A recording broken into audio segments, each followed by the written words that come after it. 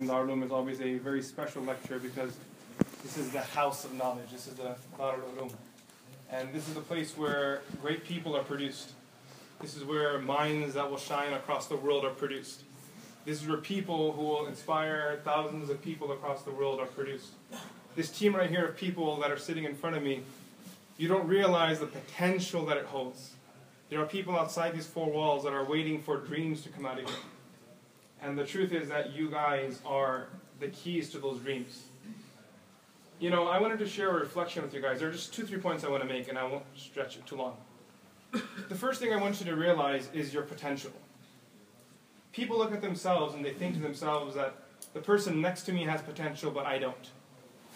That happens a lot, and sometimes it's a result of the idea of humbleness, where we humble ourselves in front of Allah subhanahu wa ta'ala, as the Prophet ﷺ tells us to be humble and not to be arrogant. And as a result of that humbleness, we think low of ourselves and we don't progress in life. We don't move forward. So we think the person next to us has an opportunity while we don't have opportunity. But you have to remember that each individual sitting here has opportunity that Allah subhanahu wa ta'ala recognized. That's why He sent you here to nurture that opportunity, to build that opportunity. The greatest men in Islamic history were once upon a time nothing.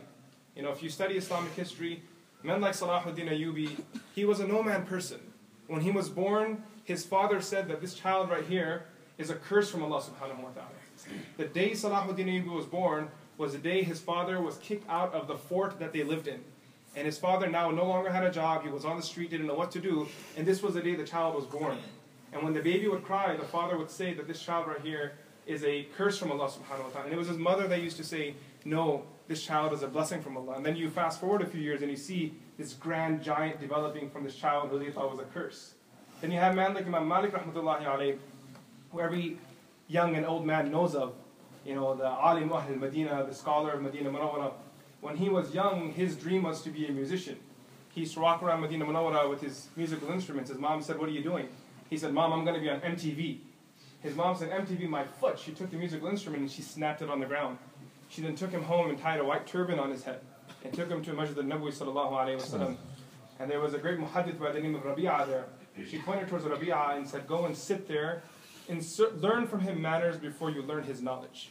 And that's when Imam Malik rahmatullahi alayhi sat down and he started learning. So people who started, you have to understand, everyone starts from humble beginnings. And you are that humble beginning right now. You know, when I read the narration of the first revelation, you know, iconic, one that we all hear of all the time. You know, when I read the first revelation of Jibreel alayhi salam coming to the Prophet sallallahu alayhi wasallam, he's sitting in the cave. And you know, mankind in history, the creation itself has been waiting for this moment for the Prophet sallallahu alayhi wasallam to be gifted the crown of prophethood. And when he's given the prophethood, Jibreel alayhi salam squeezes him 3 times, and each time the narration mentions that the Prophet ﷺ said, he squeezed me so tightly that I actually thought I was going to die.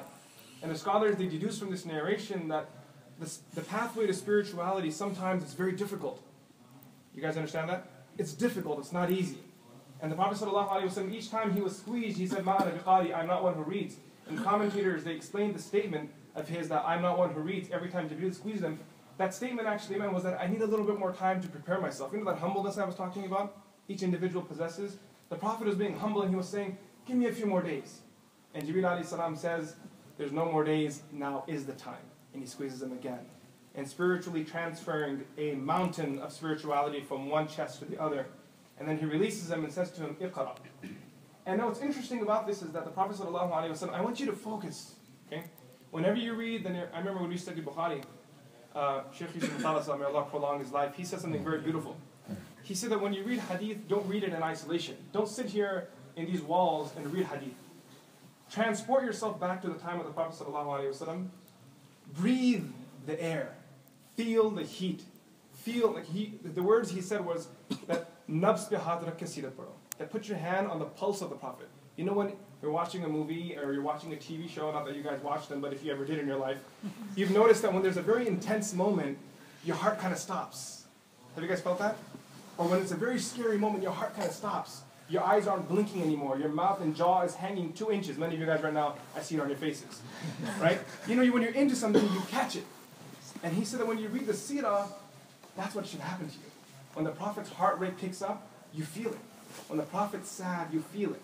When we study the Prophet's life, one of the biggest mistakes we forget one of the biggest mistakes we make is we read the text, we read his life, the information, but we completely miss the emotion.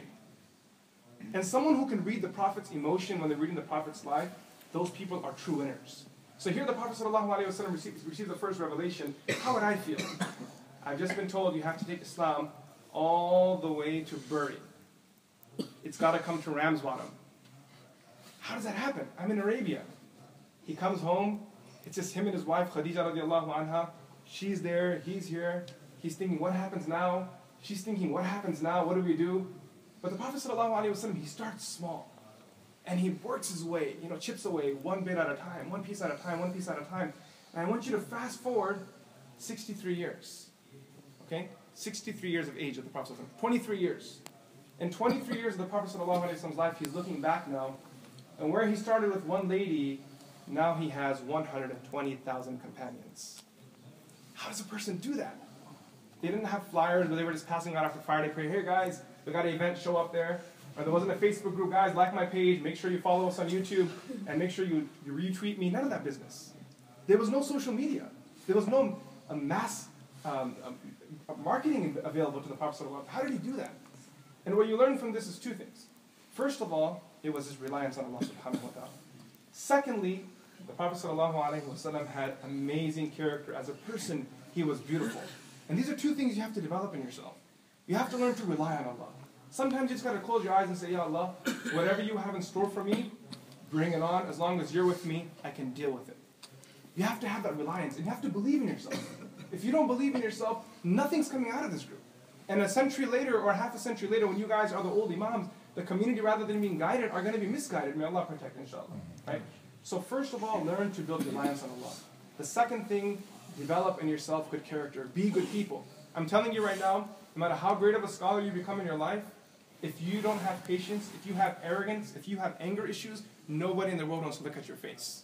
I'm just telling you right now what the world is waiting to tell the scholars across the world. People don't want to talk to people who have arrogance. If you're one of those people who has arrogant issues or pride issues, you need to deal with it right now. You need to let it out and change yourself as a person. You should think of yourself, as our teachers tell us, as the lowest of Allah's creation. That you're lucky and honored that Allah subhanahu wa ta'ala even gave you iman. Because trust me, as an imam in Chicago, I deal with these cases all the time. There was a girl from my community, her father contacted me. Her father was one of my closest buddies. He called me and he was crying on the phone. I said, what's up? He said to me that my daughter said she doesn't want to wear the hijab. And this is a girl who grew up in a Muslim household, who was nurtured in a Muslim environment, and her parents were religious people. Her father is he's like my closest buddy. In Chicago and America, he's one of my closest friends. So I said to him, you know what? Okay, let her stop wearing the hijab. She'll get around. Give her a little space, give her a little breathing space, she'll come around.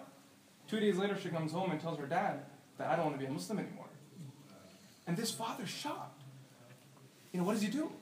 He calls me, he says, what do I do? I said, you can't force it on her. Make dua for her, give her some advice, and make dua that Allah gives her hidayah. And as a father, I have 3 sons. If any of my children ever came and told me that they weren't confident in their iman, or their iman was shaky, that would be the end of my existence. Ibrahim alayhi salam, when he's dying, the last advice he gives to his children is, "La tamutunna illa wa antum muslimun." Don't die without faith. Make sure you are submitted to Allah subhanahu wa ta'ala. 2 days later, the father calls me again. He's crying. I said, what happened? He said, my daughter just slit her wrists, and we're taking her to the ER right now. I don't know if my daughter's going to live. So this is what happens to people. The fact that we are sitting here and you're Muslim, you're breathing, you have these great people around you. You guys can laugh and joke at each other all you want to, but the truth is that this is the A team. This is the Darul Uloom team right here. And you guys are not a part of a clique where it's only restricted to this madrasa. It's all the ulama in the world. We're all a team. The point that I want to make with you is, first of all, rely on Allah. The second thing, make sure you develop good character. Once you have these 2 things, watch what happens. My teacher, Sheikh Bilal, may Allah prolong his life, who teaches Nasai, I remember in one of his lectures, he said something phenomenal. He said that the Prophet ﷺ, during the first revelation, is a student, and who's the teacher there? Jibreel is the teacher, and the Prophet is a student. Fast forward 23 years, 50 days before the Prophet ﷺ passes away is when Hadith Jibreel occurs. Hadith Jibreel is a phenomenal event that occurs during the Prophet's life, just 50 days before. It's after Hajjat al-Wada. The Prophet ﷺ lived approximately 90 days after Hajjat al-Wada. Hajj takes place on the 9th or 10th of the Hijjah, and he passed away 12th of Rabiul Awwal, which gives you roughly 90 days. So within the last 50 days of the Prophet's life, this incident of Hadith Jibreel occurs. And this anonymous man walks in, he sits in front of the Prophet, very unique in his form, very composed in his speech, very confident in his answers. And after he has this conversation with the Prophet ﷺ, he gets up and leaves. And the Prophet ﷺ asks the narrator, Umar bin Khattab radiallahu anh, do you know who that man was? And Umar radiallahu anh says, Allahu wa Rasuluhu a'lam, I have no idea, only Allah and the Rasul know. So the Prophet ﷺ said, Ja'akum Jibreel yu'allimukum dinakum. That was Jibreel who just came to teach you your faith. So Mawlana Bilal, my teacher, he used to say, 23 years ago, the teacher was Jibreel and the student was the Prophet. And 23 years fast forward now, the teacher is the Prophet and the student is Jibreel. And that's the potential a student has. He can even surpass his own teacher. And Allah subhanahu wa ta'ala, He makes that point by proving that even the Prophet ﷺ surpassed Jibreel alayhi salam.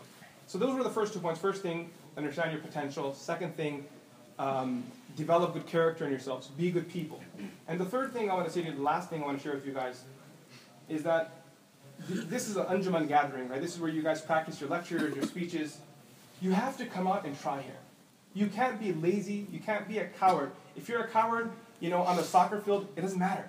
If you're a coward in lifting or anything else in your life, it really doesn't matter. But this is a place where you can't be a coward. You know why you can't be a coward here? It's because this is your opportunity to serve the deen. People talk about this, right? I want to die for Islam. I want to die for Islam. We don't need people dying for Islam. We need them to live for Islam. And we need you guys to live for Islam. We need you guys to step out of your shyness and break it and say, you know what? I'm here. I'm going to work hard, and this is where I'm going to develop myself. I'm going to share with you guys my experience of the Anjuman. I still remember I was in his class in Darul Uloom, Buffalo, which is a madrasa, which is an offshoot from Bury itself. The teachers were all graduates from here. And the first time I ever gave a lecture at Anjuman, I was maybe 10 years old.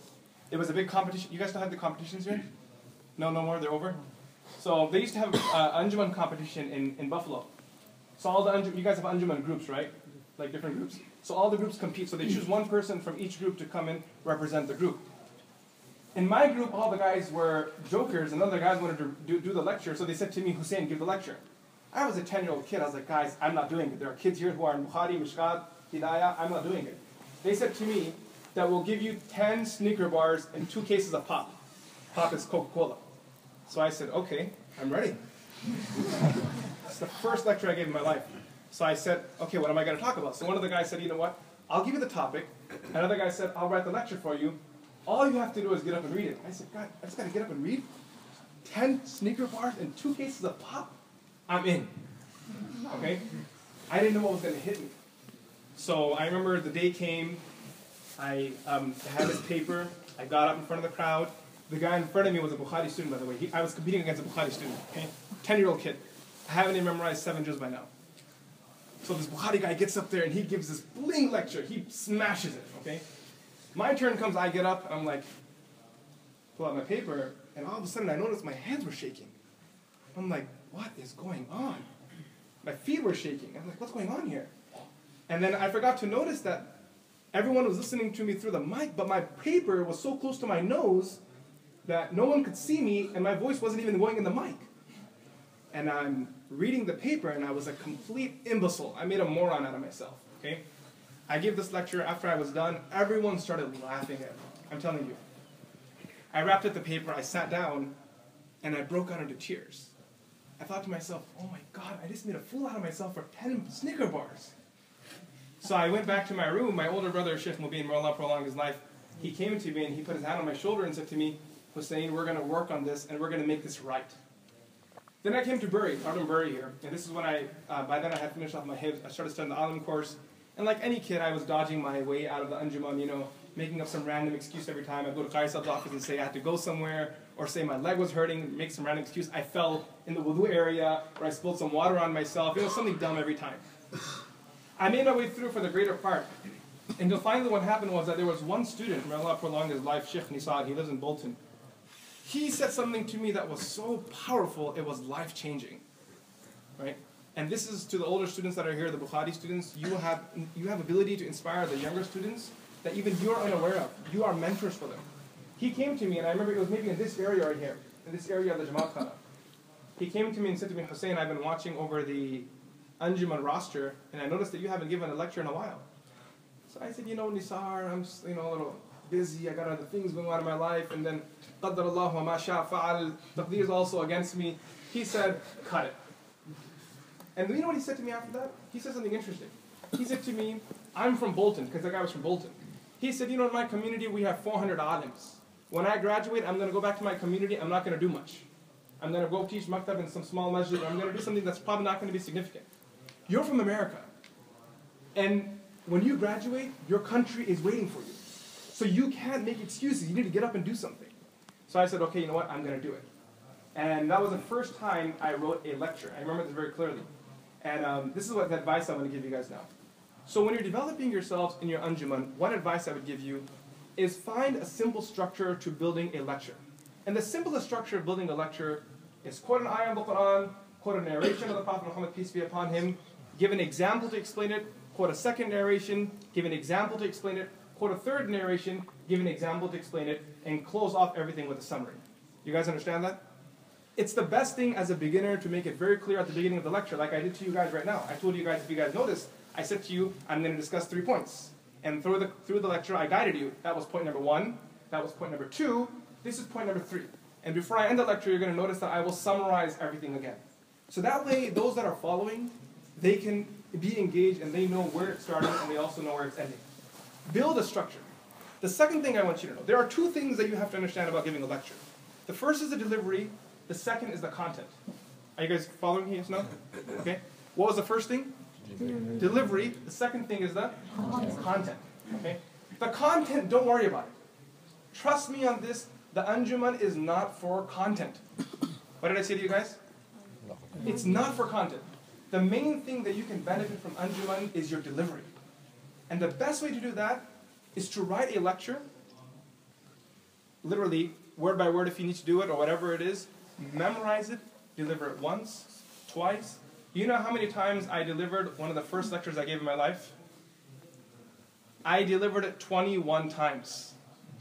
How many times? I delivered the same exact lecture 21 times. And I went to a new crowd, and I would go to Jummah khutbah, and I would do the khutbah. I would do it again. Every time I was doing it, I had already mastered the content, so the content wasn't my concern. Now it was all about the style. Where did I want to raise my voice? Where did I want to drop it? Where was I going to engage with my hands? And how I was going to keep looking around the crowd. I'm constantly looking at who's paying attention, who isn't paying attention. This man over here is laughing. So, you know, constantly you're looking around and you're paying attention to, hey, this is what's happening, that's what's happening. And it's all about learning and engaging with people. And the more you can engage, the more energy you give them, they give you back in return. The idea here is, my friends, that master your delivery. Master it. Again, I remember I asked Hazrat once, I said to him that I have a lecture, the first public speech I ever gave in my life was in Scotland with my teacher, Sheikh Bilal. Maulana Bilal Sahib told me that we're going to Scotland and the people there speak English, so you're going to be giving a lecture there. So I kind of freaked out. I was like, oh my God, I'm giving a lecture, first public speech outside the masjid, outside this place, and my teacher is going to be there. So I was driving Hazrat around. I used to have a little Micra, and I don't even know how I sat in that car, but, you know, I used to drive him around when I was in madrasa. By then, Hazrat had his shoulder surgery, and I can tell you stories, man. Oh my goodness. Some of the best moments in my life were driving Hazrat around. Especially when someone would cut me off, I'd go after the Hazrat and say, Ruk jaiye. Slow down. And I'd be like, oh my God, that guy just got away. Anyway, I don't want to share too much stuff with you guys, or kids here too. Some things are not appropriate, you know. And I asked Hazrat, I said to Hazrat, I got a lecture coming up in Scotland, what do I do? So Hazrat said, think of a lecture you gave in your life. I said, okay, I got it. He said to me, now what you're going to do is, I want you to drive one day, park your car on the side of the road, and do the whole lecture to yourself. And he said, I want you to do this for every day until you give that lecture. 2 months. I read that lecture to myself for how many months? 2 months every day I read that lecture to myself. And it was this exercise of doing one lecture again and again and again and again which taught me how to deliver. Once you figure out the delivery, the content will come by itself. You guys are great scholars, I'm sure, and you are masters in your sciences and the leaders of the future, inshallah. So don't worry about the content. Right now, focus on your delivery, and that will help you out a lot. So anyway, guys, to summarize things, I discussed 3 main points. The first thing I said to you guys was, search for your potential. Never lose hope. Rely on Allah, develop good character. Two things. Rely on Allah, develop good character. And the third thing, when you're here, especially those of you guys who are giving the lectures in the Anjuman, don't cop out. Don't like split when the time comes for you to give a lecture. Stand up, be confident. If you make a mistake, it's cool. Because the people in this room right here, trust me, after you graduate, you're not going to see half of their faces again. Especially if you're from America, you're never going to see them again, right? They're too cheap to come to you, you're too cheap to go to them. So you're going to be splitting ways. But while you're here, let it be laughs, let it be jokes, but trust me, it'll help you in the long run. So we pray that Allah subhanahu wa ta'ala accept from us all. I pray for you guys please pray for me as well. And we hope that Allah subhanahu wa ta'ala, just as we're gathered here today, He gathered us all together in Jannatul Firdaus. Sallallahu ta'ala ala Muhammad